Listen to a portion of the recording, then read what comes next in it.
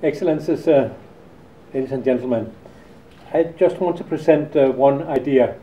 And now you heard about technology for cleaning wastewater. And the idea I would like to present to you is to place such a treatment system on board a ship. Because as we heard, a lot of wastewater goes directly into the ocean. Maybe 80% goes into the ocean untreated. Maybe the process of getting approval is very long. Maybe the country where you want to put the plant doesn't have a local technology. So there can be many very practical reasons for why more of the water is not treated. So our idea is then to put the wastewater treatment plant on board a ship. And if you put it on board the ship, then it can be produced anywhere in the world. It can be outfitted anywhere in the world, and it can be then located anywhere in the world. So you don't have the limitations on space on land. Permitting should be very easy, and you can use best available technology from all over the world. So I'd like to share that idea and show some of the applications of that idea. It says a product tanker. So you would start with an old tanker. And these days, if you are in shipping, you know that the tanker market is very bad. There are many old ships. There are many ships where the owner is kind of trying to find a second life. So here you could take a 15-year-old product tanker. This is a 40,000 deadweight ton, so it's a big ship, but it's not the biggest ship. That would have a capacity to treat some 2,000 cubic meter per hour, which could serve a population of 250,000 people.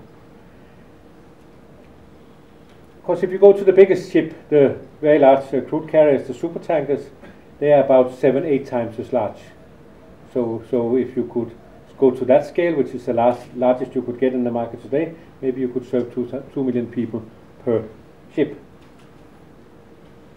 So our contribution from DNVGL is more on the maritime side and to qualify that this can work.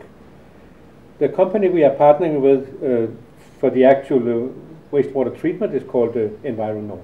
And the tanker could be a few hundred meters from shore, it could be 1 or 2 kilometers from shore. That's not really so important. It would be anchored so that it would be stable. So the water comes in through pipes from shore. Then you have the wastewater treatment system, and it can be very flexible. It depends on the location and what you want to achieve. There may be primary treatment, secondary treatment.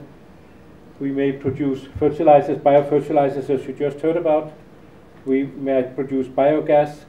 Some of the biogas can be used to actually power the ship, because the ship is really an autonomous unit with its own power plant, and it needs power, and why not use the biogas to at least satisfy some of the energy needs of the vessel. And if there's excess biogas, of course, you can produce electricity and send ashore.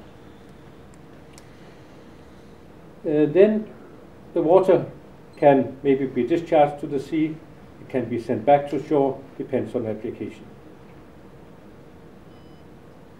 And then there may be tertiary treatment, as you also heard, so that you kind of make sure you kill all the bacteria, and you might even treat it to a level where it could be. You could bring that into a location, for instance, where you have where you do an upgrading of an existing sewage plant.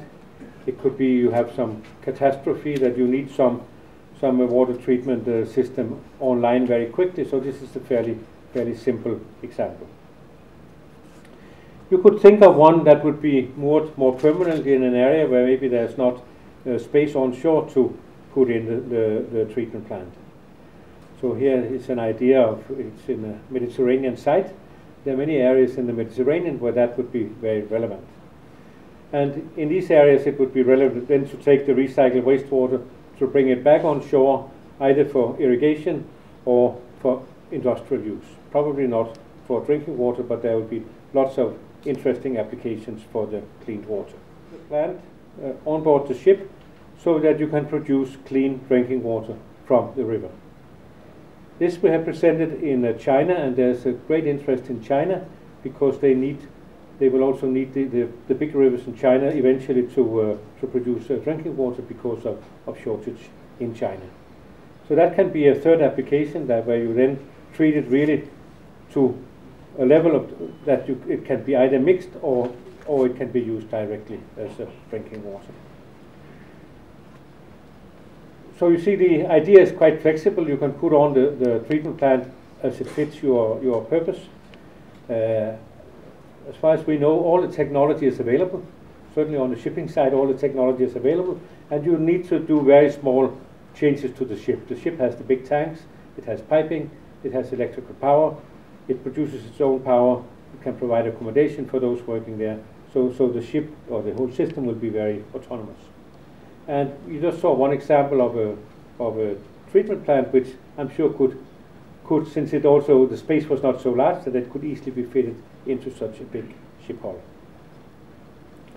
So you can say, to summarize, to put the sewage plants offshore has a number of benefits.